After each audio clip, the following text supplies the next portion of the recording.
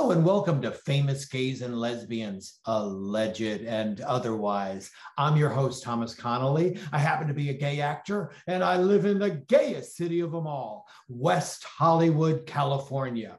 Now, today's episode deals with one of the biggest movie stars of all time. He was a top box office attraction for over 30 years. He was the embodiment of suave sophistication and debonair.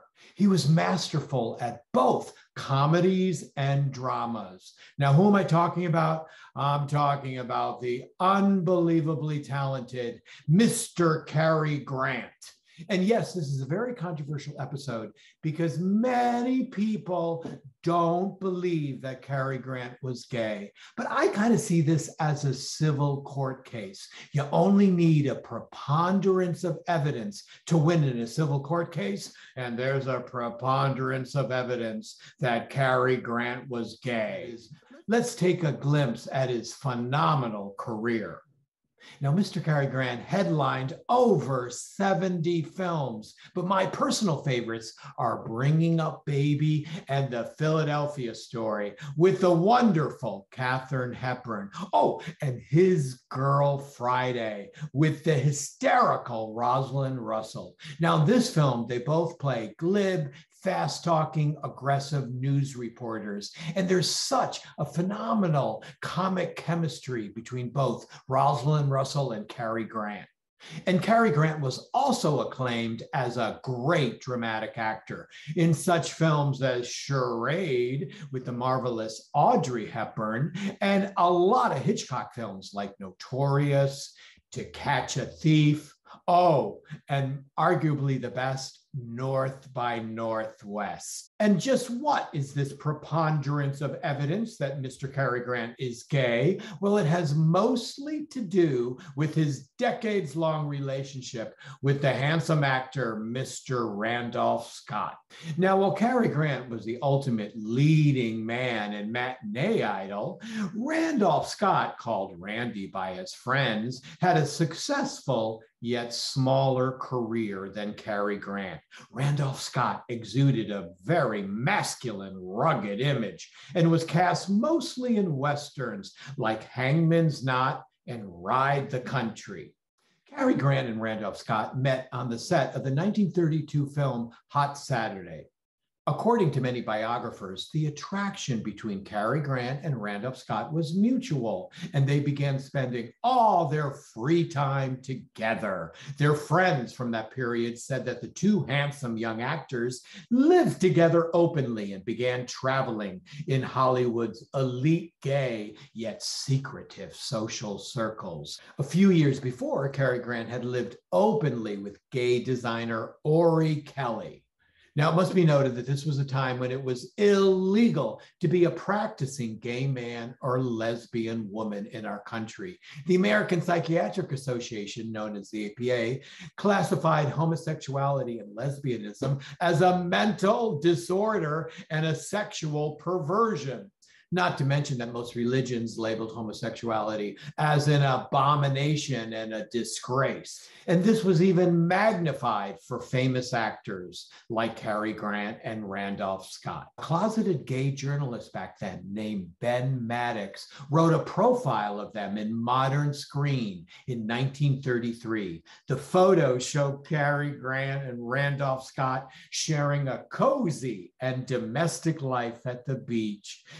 Now, Maddox used code words such as lavender, cottage, and camp that would identify them as a couple to the gay readers. These photos of them wearing aprons were apparently too much for heterosexual columnists who ridiculed the two men and implied that there was, quote unquote, something between them. Oh, my Lord, what could that be? Now, the studio insisted that Cary Grant get married in 1934 to kill these gay rumors that were swirling around both of them. And so Cary Grant went along with it. And he married a woman named Virginia Sherrill in 1934 to disastrous results. The marriage only lasted 13 months, and she claimed severe physical abuse. Now, most revealing, Virginia Sherrill said Cary Grant was mostly drunk and sullen and never showed any sexual interest. Now, there's an unconfirmed rumor that Cary Grant actually attempted suicide at this time, but the studio hushed it all up.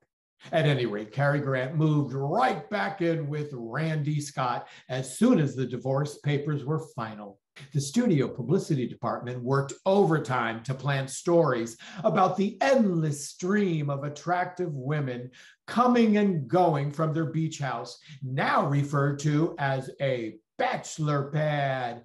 Their good friend actress Carole Lombard, when joking about Cary Grant's frugal, cheap nature, said, "Oh, their relationship is perfect. Randy pays the bills and Cary mails them." Between Cary Grant and Randolph Scott, they had 7 failed marriages, which in my opinion were most likely marriages of convenience. Mr. Blackwell, the notorious fashion designer, I hope you all remember Mr. Blackwell's snarky little best dress list. This is what he said one year: Martha Stewart dresses like she's the centerfold of a farmer's almanac. Mariah Carey looked like shrink-wrapped cheesecake. And Madonna has gone from Evita to Velveeta. Sorry, I digress.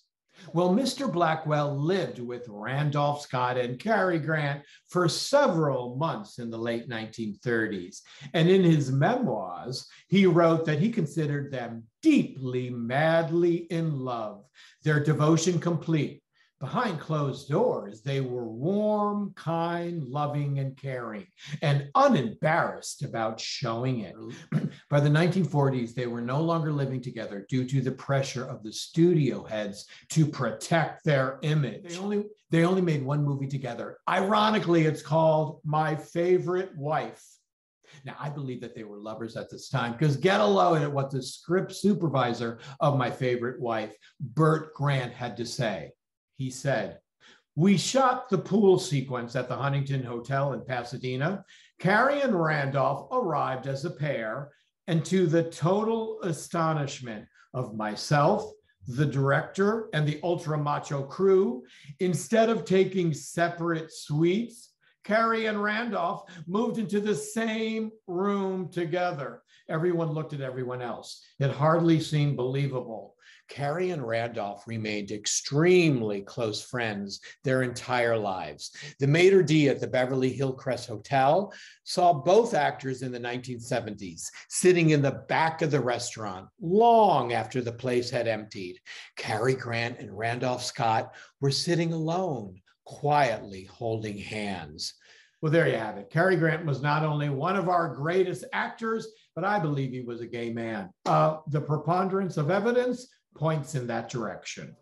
It's also been widely reported that Cary Grant suffered with severe bouts of depression, which led to all kinds of therapy like primal screaming and LSD. Now, it's my speculation that leading a repressed, closeted life caused all these problems. Duh, even I'm not that stupid. I know it would have been really difficult for Cary Grant to come out as a gay man in the 1930s and the 1940s as arguably our biggest movie star. But the sadder statement is that even nowadays, we have yet to see an A-list major actor whose name could headline and open up a film come out as gay. Hopefully, we will someday. Well, this is Thomas Connolly for Famous Gays and Lesbians, alleged and otherwise. Hey, if you like this show, could you please like and subscribe? That would really help sustain this program. Anyways, until next time, bye-bye.